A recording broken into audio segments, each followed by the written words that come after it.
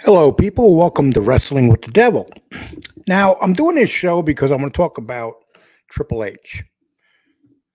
People are under the assumption that I favor Triple H. I've been doing videos reporting what's going on.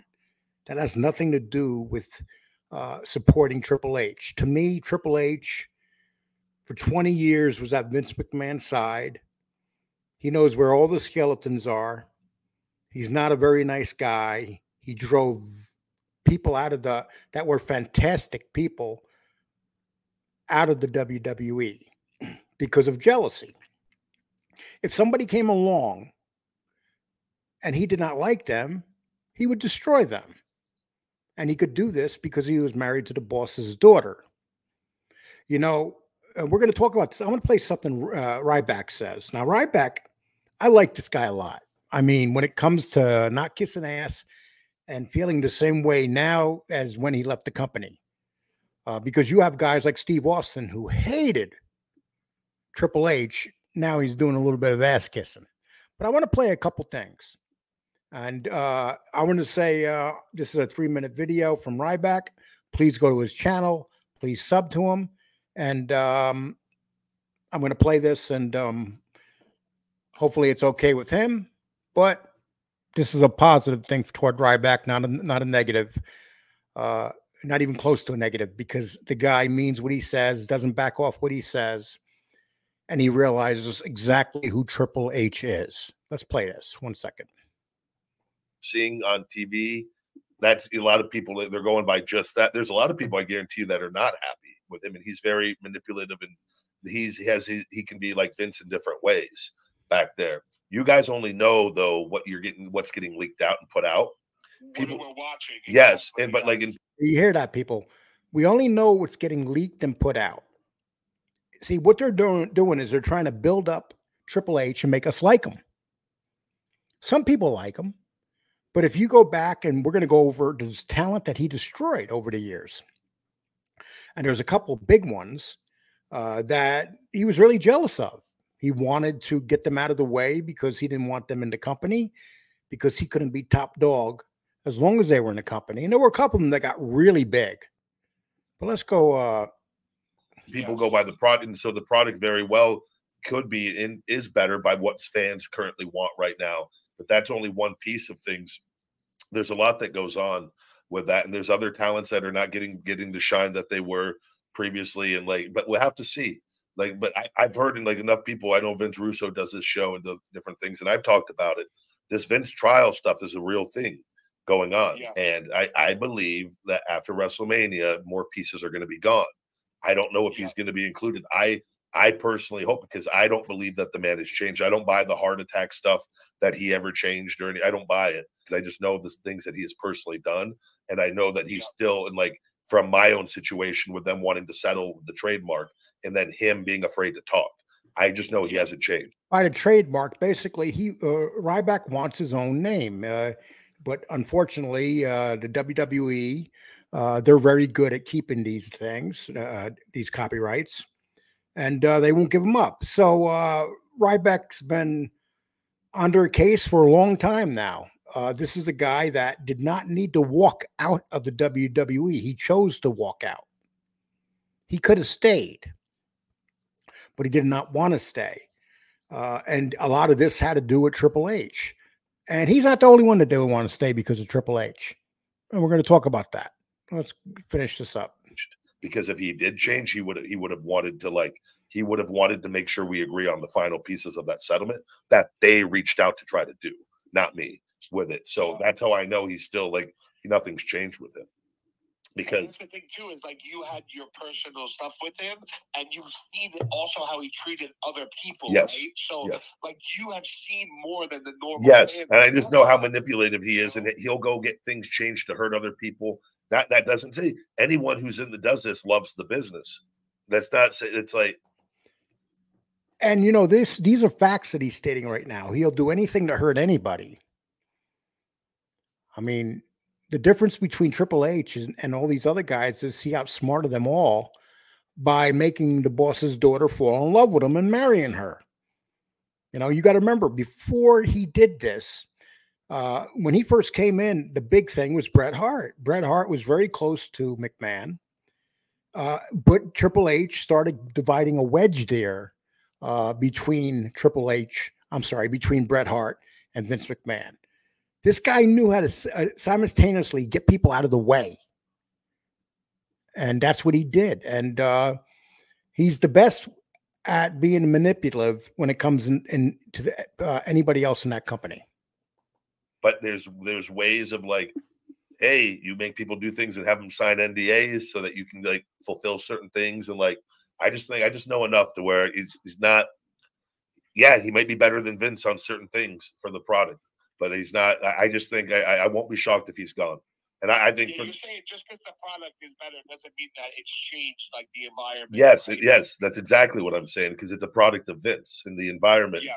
Even though things could be, it could be slightly better than when Vince was there, and people see what he's saying is absolutely right. They're still pushing Vince's product. Vince may be gone, but a good majority of it is still Vince's product. And they proved they don't need Vince's product, especially after WrestleMania. And was that just a show when Stephanie McMahon turned on her father in that ring? Was that part of just another show for them to do? We don't know this, but would you put anything past Triple H and Stephanie? I personally think he's gone. I personally believe that they're pissed at him and they want him gone. But this is what Triple H has done. When he wants someone gone, he will turn on them. He's always done it. So why would Vince McMahon be any different for him to turn on? We'll have a little more freedom. There's still that energy, that negative, toxic energy is still present with it. And that culture, that the Vince culture. And that's where I think it needs to really be gutted out and cleaned out. If it's going to change for like the real betterment of the company. And like, I think they could replace what he's doing with Brian Gerwirtz. And I think The Rock coming in there. I think all the positives we're seeing will continue with that. And that there's still enough people there that or have their finger on the pulse, and there's enough good people in wrestling where the machine's already operable and running that direction can continue. So don't forget. Okay, people, underneath this, there will be a link to Ryback shows. He has a few of them. He's very popular. He has a lot of subs. He has a lot of people that like his show. But the one thing that he does is he stays on it. He does not back off. And this is what I find impressive about the guy. So what I did today is I did a lot of research and seen over, first of all, Steve Austin's kind of a disappointment. Steve Austin couldn't stand this guy. And when it got toward the end of his career with Steve Austin, when he left, did not like Triple H. Now he's kind of cozying up to Triple H. But this is what just recently happened. And once again, this is Ryback, and this is from his Twitter account. 1 second. Okay, let's get back. Here we go. I'm going to put this up right now. Okay.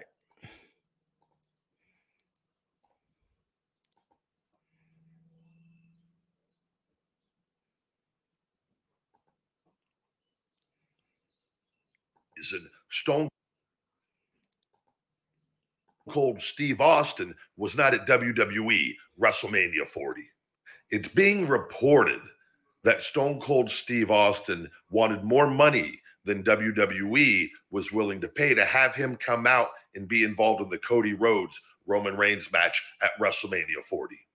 When this kind of stuff gets out, it's being pushed out by WWE, which they do this to put heat on talents, Stone Cold Steve Austin included, despite him being the company's all-time biggest star. Stone Cold Steve Austin was ultimately replaced by The Undertaker, which was still a great choice, and the crowd absolutely loved it. But let's be honest, that spot was for Stone Cold Steve Austin, and nobody would have been better than Stone Cold Steve Austin for that spot. WWE dropped the ball on this, and fans should be mad at Triple H and WWE for not giving Stone Cold Steve Austin what he wants, which we don't even know that exact amount. But I'm going to explain to you why this would have been so much better with Stone Cold. WWE has invested a lot into Cody Rhodes, and by having him get the rub from all these top stars, it helped make him even a bigger star after WrestleMania. But not having Stone Cold Steve Austin there was a huge mistake. as great as The Undertaker's reaction was, had that glass shattered in Philadelphia, that place would have come unglued. And Stone Cold Steve Austin coming down to the ring and giving his old foe, The Rock, a Stone Cold Stunner, helping Cody become victorious, and then sharing the ring with Cody Rhodes, having beers with Cody Rhodes, ultimately leaving the ring to Cody Rhodes to go on to do what Cody did, would have made Cody even a bigger star than what they did. But WWE and Triple H chose not to give Cody Rhodes the biggest, greatest rub of all time with Stone Cold Steve Austin. And they. Okay, what do you people think of that? Let me know underneath this video. I think he's absolutely right. I think that having Stone Cold would have been, you know, Undertaker is still Undertaker, but you could see the age in his face. You know, you could see he's weathered. He's an older guy now. He's not the same Undertaker no more. He lost his body mass and stuff. He's still intimidating, but he's not the same guy anymore.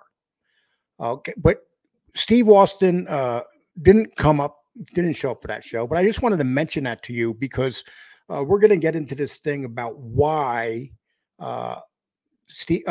Triple H is probably no different than he ever was.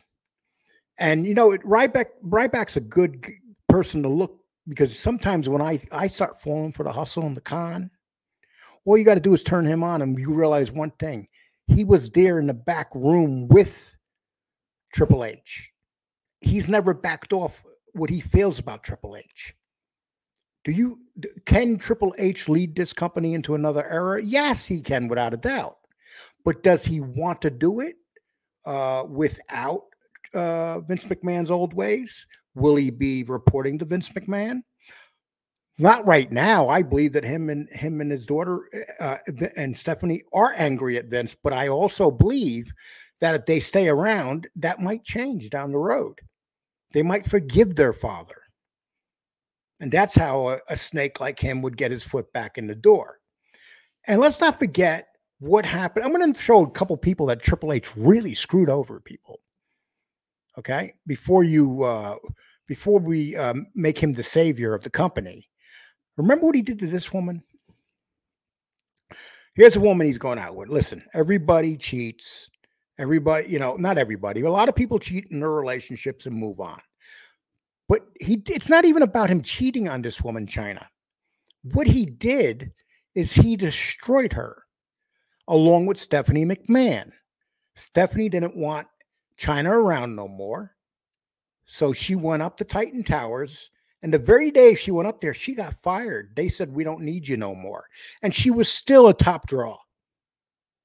And they let her go. And while she was hot, they let her go because of Stephanie McMahon and Triple H. This is an example of one person that got destroyed by these two people. Let's go to the next person. Ashley Massaro. And I'm going to bring up Stephanie McMahon at this part because Stephanie McMahon was responsible for a lot of things that happened to Ashley Massaro. Ashley Massaro, she gets attacked in Saudi Arabia, and Stephanie McMahon tells her to forget about everything. Don't talk about it. It will hurt the military, along with Vince. And we all know what eventually happened to Ashley Massaro. In 2019, she took her life, despite having her child still alive, something to live for. The pain was too much. And I know this because that's what happened with my brother. He had stuff to live for. He had 3 beautiful daughters, but he chose to take his life because of the pain that this company has caused for them. Let's move on to the next guy. The summer of CM Punk. CM Punk was so hot. Everybody loved him. But the one person that didn't love him was Triple H. Triple H didn't like him because he disrespected Triple H. He wouldn't take no shit from Triple H. He wouldn't back off Triple H. If Triple H got in his face and said something, he would tell Triple H to go to hell. The guys that Triple H always got along with were the guys that kissed his behind. And we know who they are. But we know the ones that did not kiss up to him. And CM Punk definitely did not. It was no secret the tension that existed, and this tension is potentially still there, even though he may come back now. And with the trouble brewing between them two back then, stayed until he left, right up until the time he left. And just recently, he's been quoted saying still negative stuff about Triple H. Can he go back? He might go back because he walked away from AEW, and I could see him going back. But you have to remember too that if he does go back, what exactly will be in store for him? Will Triple H give him a push, or he's just going to go back and get a nice paycheck, fight Cody Rhodes a couple times? What do you think it will be, people? Because this is a man's career that was put on hold. He was basically pushed out of the company because Triple H did not like him. And if you and Triple H is the son-in-law of Vince McMahon. And Triple H stopped a lot of careers, people. I mean, Bret Hart despises Triple H. They're older now. They might get along. I'm not sure what the deal is on that. But the reality is this. Triple H, when he came in, Bret Hart was the guy. I mean, when he really started getting popular. You know, you had the guys there that kissed Triple H's. Bret Hart was a superstar. Bret Hart said that he's Bret Hart would say, name one wrestling move that Triple H ever actually invented. He said at times he was a good wrestler. This is just from Bret Hart's words. But in general, he just considered them average at best. He said that Triple H has no reason to be training nobody because he hasn't been properly trained. So there's still a lot of deep resentment there between Bret Hart and Triple H. And this is another career that was destroyed. Or, well, he was pushed out. And you know damn well he was in Dad's ear, his father-in-law's ear. You know damn well. And it's always been that way. I need something to you about this. The following, Punk would have his very first pay-per-view match, coincidentally teaming up with DX Pair on their Survivor Series team. Punk, the newer, younger star, received some of the biggest cheers and chants during the match, a testament to the hard work that he put in at that point.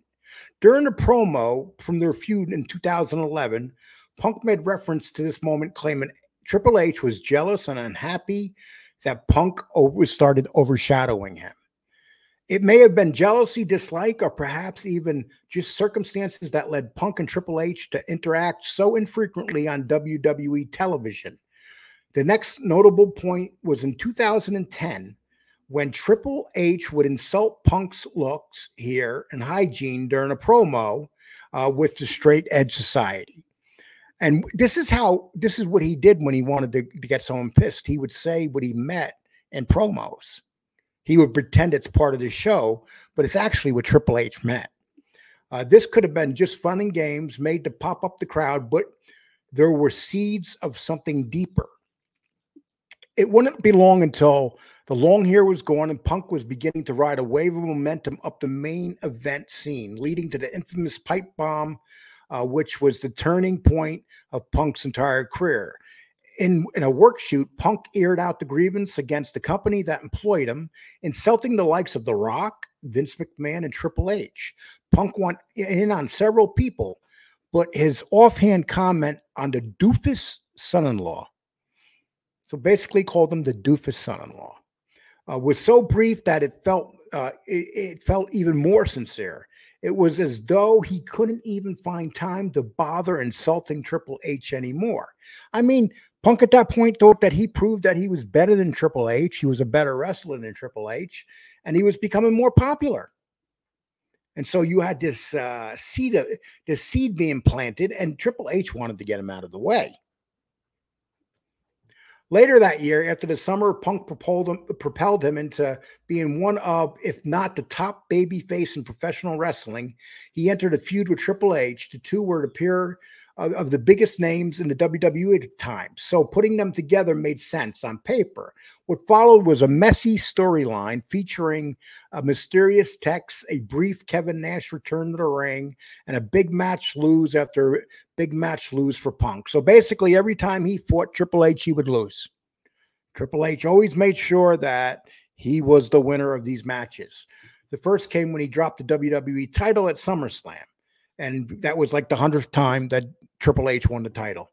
And even Bret Hart said that if the guy was so good, he wouldn't have been like the 12, 13-time champion. Punk had made it no secret how he believes that Triple H personally attempted to bury him with capitalizing on the momentum of Punk being the clear, better business move.